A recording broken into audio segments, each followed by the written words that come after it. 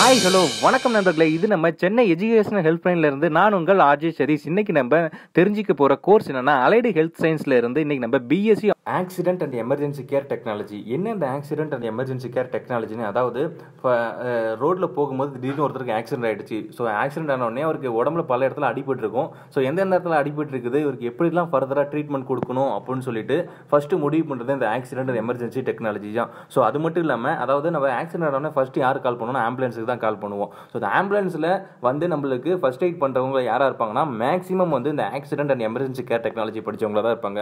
காரணம் என்னன்னா, இவங்களுக்கு தான் தெரியும் பாடியில் எந்தெந்த பர்டிகுலர் பார்ட்டில் வந்து அடிபட்டு இருக்குது. ஸோ இதுக்கு வந்து எந்த ஸ்பெசிலிட்டி உள்ள ஹாஸ்பிட்டலுக்கு வந்து உடனே வந்து இந்த பேஷண்ட்டை கொண்டுட்டு போகலாம், எப்படி வந்து சீக்கிரமாக வந்து இவருடைய உயிர் வந்து காப்பாற்றலாம். அதாவது ஹார்ட்டில் அடிபட்டு இருந்தால் இங்கே நியர்பையில் எந்த ஹாஸ்பிட்டல் இருக்குது, அதாவது கையில் போன் கட் ஆகிருந்தா, இல்லை உடம்புல இடுப்பில் ஏதாவது போன் கட் ஆகிருந்தா, இன்னும் வேறு இடத்துல எங்கேயாச்சும் போன் கட் ஆகிருந்தா நியர்பையில் எந்த ஹாஸ்பிட்டல் இருக்குது, ஸோ அந்த ஹாஸ்பிட்டலுக்கு எப்படி நியர்பையில் போகிறது, ஃபர்ஸ்ட் எய்ட் என்னென்ன பண்ண, அதாவது ஹாஸ்பிட்டல் போகிற வரைக்கும் என்ன ட்ரீட்மெண்ட் பண்ணனா வந்து இவர் வந்து பாடி வந்து நார்மல் டெம்பரேச்சரில், அதாவது நார்மலாக வந்து பிளட் சர்க்குலேஷனில் வச்சுக்கலாம் அப்படின்னு சொல்லிட்டு எல்லா விஷயமும் தெரிஞ்சுக்கிட்ட ஒருத்தர் யாருன்னா வந்து ஆக்சிடென்ட் அண்ட் கேர் டெக்னாலஜி படித்தவங்கள தான் இருப்பாங்க. அது மட்டும் இல்லாமல், அதாவது அந்த ஹார்ட் அட்டாக்லாம் இருக்குது பார்த்தீங்களா, ஹார்ட் அட்டாக் வரவங்களா இருக்கட்டும், திடீர்னு மயக்கம் போட்டுருவாங்க, திடீர்னு நல்லாவே இருக்கும், ஹை ப்ரெஷர் இருக்கும், லோ பிபியாக இருக்கும், இது மாதிரி மயக்கம் போட்டுருவாங்க. ஸோ இவங்க ஃபர்தராக வந்து டக்குன்னு பெரிய ஹாஸ்பிட்டலாம் கொண்டு போனால் ஃபர்ஸ்ட் யார் செக் பண்ணுவாங்கன்னா இந்த ஆக்சிடென்ட் அந்த கேர் எமர்ஜென்சி டெக்னாலஜி. எமர்ஜென்சியாக ஃபர்ஸ்ட் போன உடனே இவங்க தான் செக் பண்ணுவாங்க. செக் பண்ணிவிட்டு ஃபர்தராக செக் பண்ணிவிட்டு அந்த பர்டிகுலர், அதாவது ஹார்ட்டில் பிரச்சனையா, ஸோ அந்த ஹார்ட்டுக்கு சம்மந்தப்பட்ட டாக்டராக இருக்கட்டும், கையில் போனில் பிரச்சனையா, போன் சம்மந்தப்பட்ட டாக்டராக இருக்கட்டும், ஸோ அவங்களுக்கு வந்து இவங்க தான் ரெஃபர் பண்ணுவாங்க. ஸோ இந்த பேஷண்ட் வந்து இவங்க வந்து இது மாதிரி வந்து இந்த ட்ரீட்மெண்ட் பண்ணால் க்யூர் ஆகிடுவாங்க, இந்த பர்டிகுலர் பார்ட்டில் வந்து இவருக்கு அடிபட்டு இருக்குது.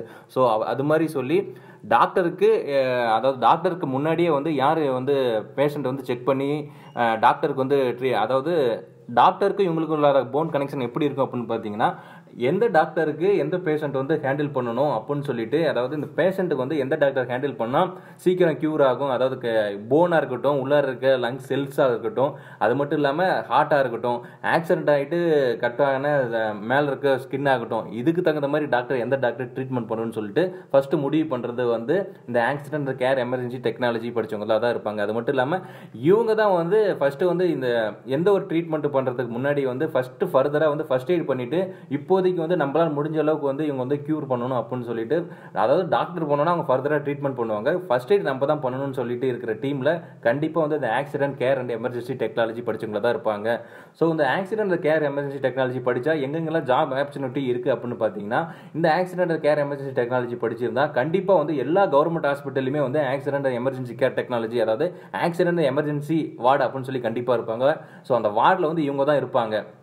அது மட்டும் இல்லாமல் மல்டி ஸ்பெஷாலிட்டி ஹாஸ்பிட்டலாக இருக்கட்டும், சூப்பர் ஸ்பெஷாலிட்டி ஹாஸ்பிட்டலாக இருக்கட்டும், அப்புறம் இருக்கிற எவ்வளோ பெரிய ஹாஸ்பிட்டலாக இருந்தாலும் சரி இந்த டீம் கண்டிப்பாக இருப்பாங்க. இங்கே நம்ம தமிழ்நாட்டில் மட்டும் இல்லாமல் ஆல் ஓவர் இந்தியாவில் இருக்கட்டும், ஆல் ஓவர் வேர்ல்டுலேயே இருக்கட்டும், இப்போ வரைக்குமே வந்து இதுக்கான ஜாப் வேகன்சி வந்து நிறையவே இருக்குது. அப்ராட் போகிறதுக்கான நிறைய வாய்ப்புகள் இருக்குது இந்த கோர்ஸ் படிச்சுட்டா. அது மட்டும் இல்லாமல் கவர்மெண்ட் ஜாப்பு இது கிடைக்கும். அது மட்டும் இல்லை, இந்த ஆக்சிடென்ட் கேர் அந்த எமர்ஜென்சி டெக்னாலஜியில் இன்னும் எங்கெங்கெல்லாம் அதை யூஸ் பண்ணிப்பாங்க அப்படின்னா, ஆர்மி, நம்ம இந்தியன் ஆர்மி இருக்குது பார்த்தீங்களா, இந்தியன் ஆர்மியில் கண்டிப்பாக வந்து இந்த accident and emergency care technology team இருப்பாங்க. காரணம் என்னன்னா, அப்போ அவங்க வந்து நைட்டில் வார் நடக்கும், டே டைமில் வார் நடக்கும், அதாவது ஸ்னோ டைமில் வார் நடக்கும், ரெயின் டைமில் வார் நடக்கும். ஸோ எந்த டைமில் வார் நடக்கும்னு தெரியாது. ஸோ அப்போ வந்து இந்த டீம் இருப்பாங்க. அந்த டீம் இருக்கவங்க என்ன பண்ணுவாங்கன்னா, அப்போ நம்ம ஆர்மியில் இருக்கிறவங்களுக்கு அடிபட்டுருச்சுன்னா இவங்களுக்கு எந்த இடத்துல அடிபட்டுருக்கு, இது எப்படி க்யூர் பண்ணால் சரியாகும், எந்த ஹாஸ்பிட்டல் கூட்டு போனால் சரியாகும், எந்த எந்த விதமான டாக்டர் வந்து ட்ரீட்மெண்ட் கொடுத்தா சரியாகும்னு சொல்லிட்டு முடிவு பண்றவங்க இந்த ஆக்சிடென்ட் எமர்ஜென்சி கேர் டெக்னாலஜி படிச்சவங்களா தான் இருப்பாங்க. அது மட்டும் இல்லாம, அதாவது சின்ன சின்ன ஆர்கனைசேஷன்லாம் இருக்குது பார்த்தீங்களா, அதாவது ஒரு ஊரை தத்து எடுத்துப்பாங்க. அந்த தத்து எடுத்தது இந்த ஆக்சிடென்ட் எமர்ஜென்சி கேர் டெக்னாலஜி படித்தவங்க கண்டிப்பாக அங்கே வந்து அந்த ஊருக்கு வந்து வருவாங்க. வந்துட்டு இங்கே வந்து எமர்ஜென்சி, அதாவது சில பேருக்கு வந்து இந்த நம்ம உடம்புல இந்த ஒரு பாதிப்பு இருக்குது, அந்த பாதிப்பு எதனால் இருக்குது, ஏன் இருக்குது, எப்படி வந்துச்சுன்னு சொல்லி யாருக்குமே தெரியாது.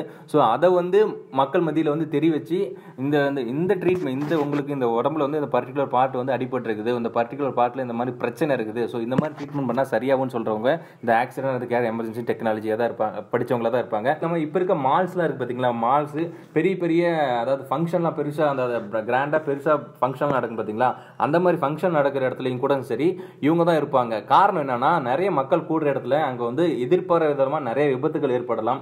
மால்ஸ்லேயே இருக்கட்டும், திடீர்னு ஒருத்தருக்கு ஹார்ட் அட்டாக் வரலாம், திடீர்னு ஒருத்தருக்கு வந்து கீழே விழுந்துடலாம், ஏதாச்சும் அடிபட்டலாம். ஸோ அந்த இடத்துல வந்து ஃபர்தராக ஃபர்ஸ்ட் எய்ட் பண்ணணும் அப்படின்னு சொல்லி ஃபர்ஸ்ட் எய்ட் பண்ணணும்.